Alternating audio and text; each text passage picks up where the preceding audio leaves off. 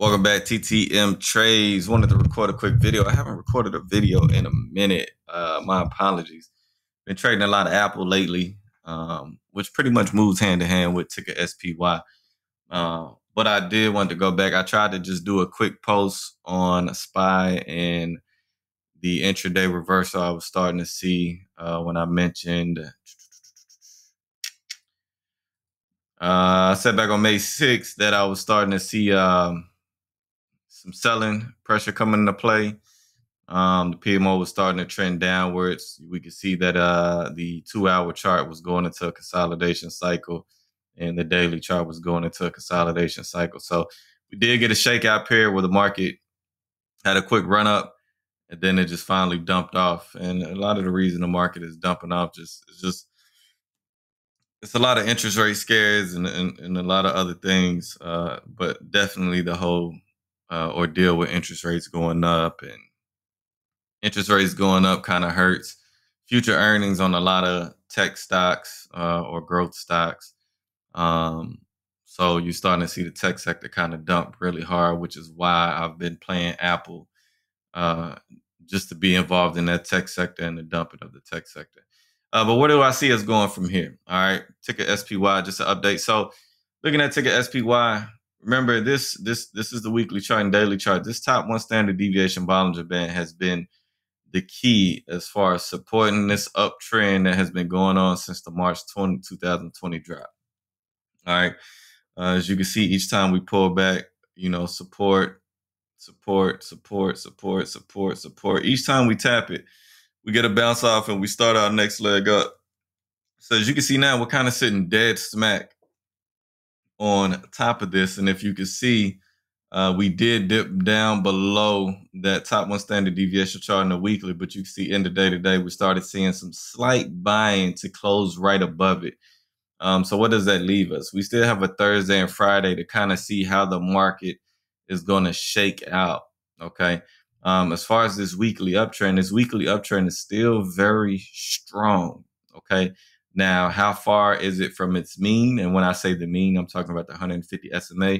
Everything must return to its mean. All right. It has to return to its average sooner or later to balance out the downtrend and or uptrend. And what I mean by that, when I say the mean, if you look at this yellow line, 150 SMA, every time we had deep pullbacks in 2011, boom, hit that yellow line, run up, pull back in 2015, hit the mean, the 150 SMA, had another run up, another deep pullback in 2018 of December. I remember that one. Again, hit his mean, run up, and then the late March of 2020 where we dipped way below the mean, but eventually big-time buyers saw a lot of value buying down in this price range, and then it ran back up. So sooner or later, we all have to come back down to the mean, and this is what a lot of people are planning for, is this strong pullback down to its mean, which is currently sitting at 312. Now, I don't want to talk about going back down to 312. That's a long shot before we even get back down to that range. But again, just looking at this top 1 standard deviation, we are sitting at 404.95, and we'll just say 405 to round it out. So sliding the daily chart over to the right and bringing the 2-hour to the left. I don't want to go too deep in the macros. We'll stop here at the 2-hour chart. You could see that we are sitting right around that 405 area. All right, so tomorrow is going to be very key. And again, you can see as we dip down into that key area on that weekly chart, you can see the spike in volume coming into play here. We just need to see if this buying pressure will hold 405 going into closing out this week here. All right. Now, we did have that intraday volatility as far as the steep drop. But again, that steep drop intraday, which is just a pullback on the day-to-day chart, has put the daily chart in a consolidation cycle. All right. Price action was constantly pushing out of the bands, pushing, started to slow down, and it had issues pushing back into the band, hence why the band started to squeeze, and then we get this drop here, which now the bands are readjusting and squeezing around the price action, which pushed the day-to-day chart in a consolidation cycle. So 2 things happen going into tomorrow and Friday, and this is kind of what I expect. Just looking at the 2-hour chart, you can see that we are pretty oversold, and we are oversold dearly. And I use a 30-period RSI, not a 14-period RSI, so I can only imagine how deeply oversold we are on the 14-period RSI. As again, I use a 30-period RSI, but we are pretty oversold, and we are below that yellow line. Okay. Which is where I like to kind of look to start buying for the next bounce. As you can see here, we dipped down to that 40 area, the yellow line, which is pretty oversold. Run up, dip down to that 40 area, yellow line, another run up, and again. All right, so I pretty much look for it when we dip down into this area. That's why I got it marked as the golden area before we get another run up. So what I see here is we are pretty oversold, and we are sitting right on top of the weekly's top 1 standard deviation, sitting at 405.